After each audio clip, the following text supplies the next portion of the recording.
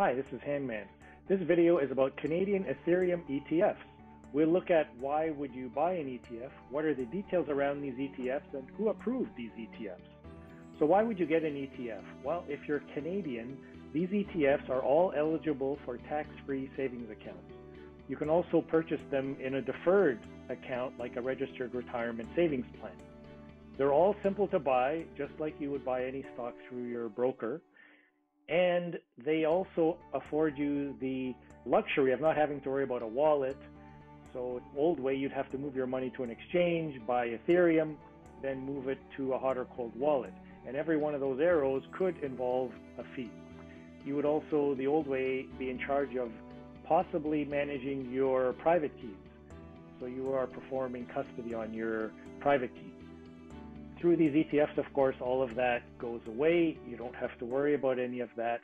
Also, all of these ETFs, according to their prospectus, hold Ether in cold storage. And so this way, you're afforded the same benefit as any other stock you'd buy, the same security. So again, they do have physical settlement, as I mentioned, so they all hold your Ether in cold storage. So for all these reasons, you might want to look at an ETF.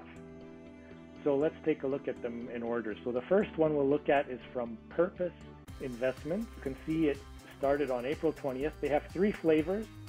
The first one, ETHH, is hedged. We'll talk about that a little later.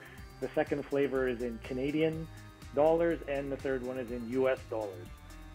Custodian is Seidel. The management fee is 1%, and you can see there the approximate amount of Ether that each share represents. And so they try to keep them all around the same dollar value. The next one we have is from a company called Evolve ETF. Again, it released the same day, April 20th. They have two flavors, the Canadian one, ETHR, and the US denominated flavor. Same custodian, little less management fee, 0.75%, approximately the same number of ETH per share. And if you purchase this one before May 31st, they're waiving the management fee. Our third one is from CI Investments. They've teamed up with Galaxy Investments, which you might know as Michael Novogratz.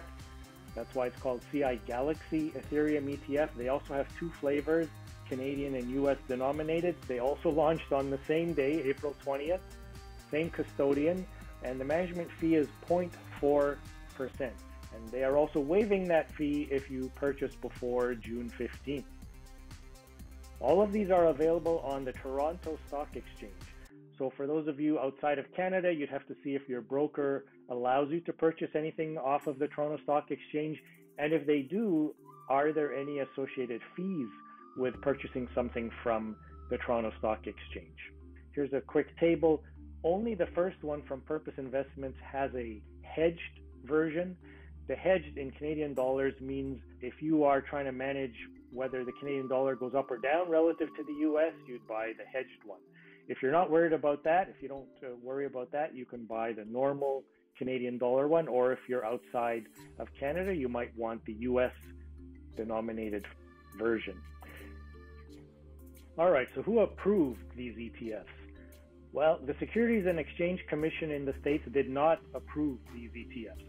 These are all approved by the OSC, the Ontario Securities Commission, which is situated in Ontario, Canada, which is where the TSX, the Toronto Stock Exchange, is. Now again, all of these have cold storage, which is good, but we don't know what percentage of their assets are in cold storage. Even though they all have the same custodian, they might have different percents. Also, we don't know how much of these funds are insured by the administrator and how much is insured by the custodian.